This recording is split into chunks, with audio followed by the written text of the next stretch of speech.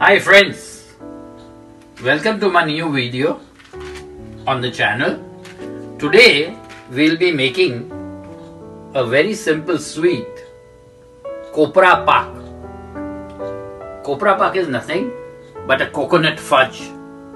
This is my granny's recipe because my granny's family was from Indore, and this recipe is also called Mawa no Kopra Pak because Indore and Mawa are very close to each other. To make things short, for that I have taken, you can use fresh coconut also, but I prefer taking the dried one. For this I have taken 500 grams of coconut khaman or desiccated coconut, 200 grams of mawa, 250 grams of sugar, milk is 500 ml. I have taken 1 full teaspoon of elaichi seeds. We'll be using a nice teaspoon of rose essence, and if you have cochineal, use cochineal, couple of drops to give a nice pink color to the Kopra Pak rather than leaving it totally white. So for that, since I don't have cochineal, I had rose syrup. So I have taken 3 tablespoons full of this rose syrup, and we will be using pure ghee, 2 tablespoons. Now for preparing this dish, we'll take a nice deep frying pan, put it on to full, and add first nice 2 tablespoons and let the ghee melt a little. While the ghee is melting, in the meantime, take a thali like this, or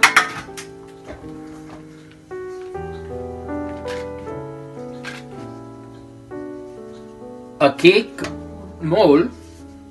You can use a spring mold so that it releases easily, and grease it nicely on the side and at the bottom. Same thing with the thali, nicely greased, and keep it here. I will put this mawa in the microwave so that right now it is too hard, it will melt a little, so I can mix it well.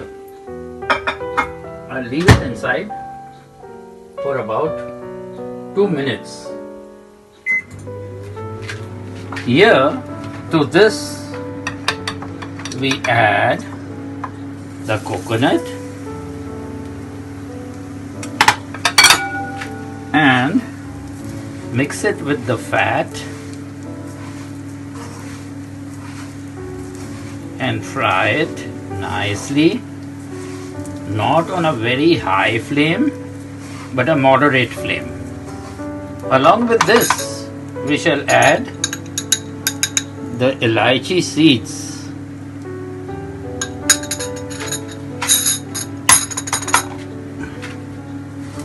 And mix it well.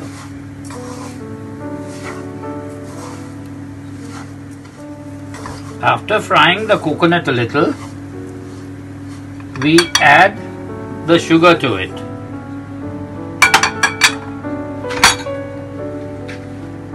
This is the time when we add milk so that the coconut doesn't burn.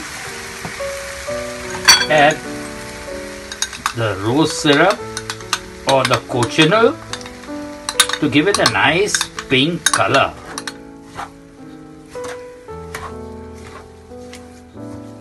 And cook it on a very low flame.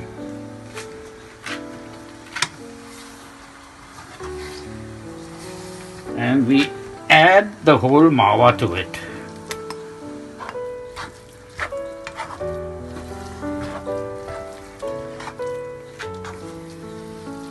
this we go on frying till the liquid evaporates a little and the whole Kopra Pak leaves the bottom of the pan and the sides. Keep turning this and let it cook on a low flame, and in the meantime I have taken 20 grams of almonds and 20 grams of pistachio and sliced it so that we can use it as a garnish. The essence we'll put in last minute.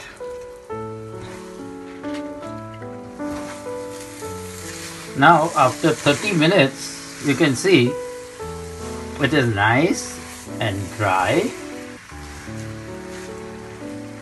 So now we shall be cooking another 15 minutes, but before that we shall add some rose essence to it, about 1 teaspoon.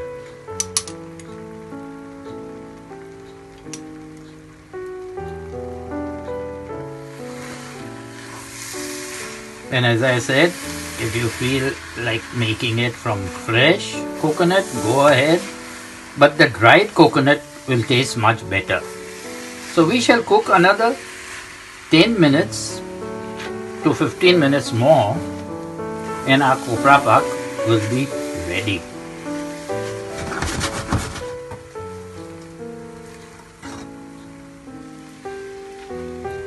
Now that the Kopra Pak is nice and dry and it leaves the pan nicely, we shall switch off the stove or the hot plate and leave it on for some time, and then we shall dish it all out. Now is the time when we remove our Kopra Pak into a grease tray.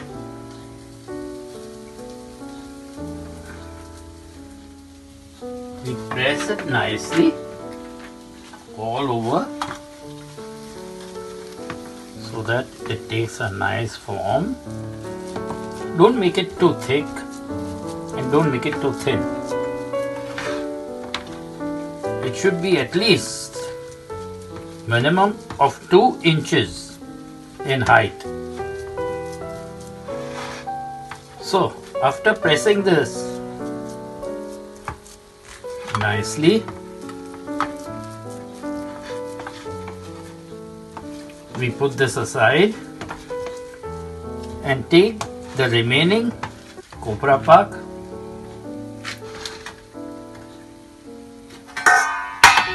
and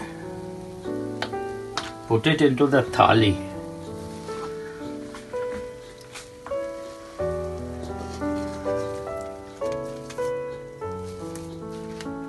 Just press it properly, spreading it well all over and equal. This Kopra Pak is ready to eat after we put it in the fridge for at least 3 to 4 hours. Later, it is up to you how you like to cut it. You can cut it in diamond shape. I like it in diamond shape, or you may even cut it in squares. After doing this, we spread the nuts all over the Kopra Pak.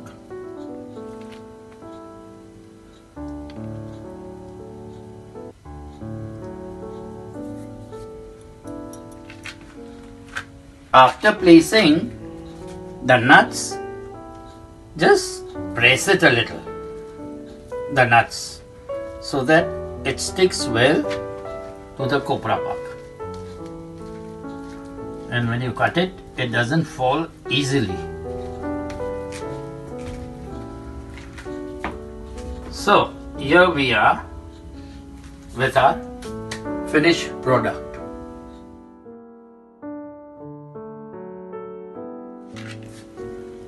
This is our finished product. We shall put this in the fridge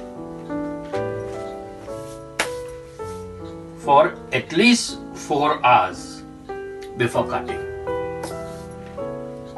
So please prepare this Kopra Pak. It is not difficult, it is very easy, and enjoy it. Till the next time that we meet, bye bye, au revoir, and auf Wiedersehen.